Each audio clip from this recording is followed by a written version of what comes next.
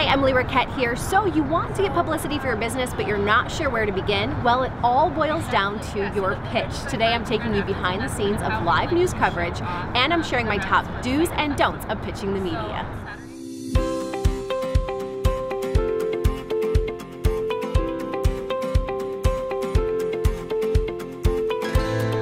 When it comes to your method of pitching, the majority of producers, reporters, and editors all agree, hands down, they want to be pitched by email. Now, you're not sure how to find their email? Most media outlets have a formula to their emails, and it includes some variation of the journalist's name and the outlet's website. So today we're here with Amy Swartowski at Fox 17, and her email is aswartowski@fox17online.com. So find out that formula and you are golden to finding a journalist's email address. Now, of course, you could always do a paid media database or hunt them down on Twitter, where they usually have an email in their profile. All right, now that you have your email pitch drafted, great. Now do yourself a favor and delete about half of it. Keeping your pitch concise is important because producers, editors, and journalists get hundreds of pitches a day.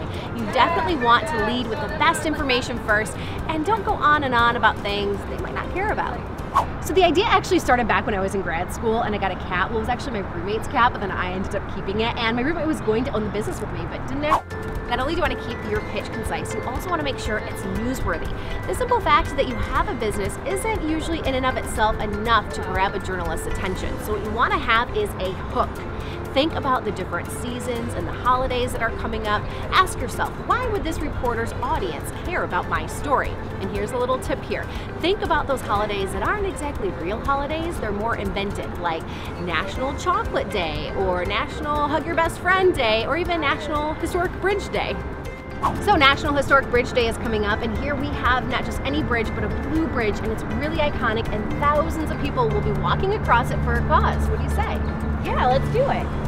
Another tip to make your story newsworthy, use numbers and statistics. Maybe you're a personal trainer and you help someone lose 100 pounds in a year.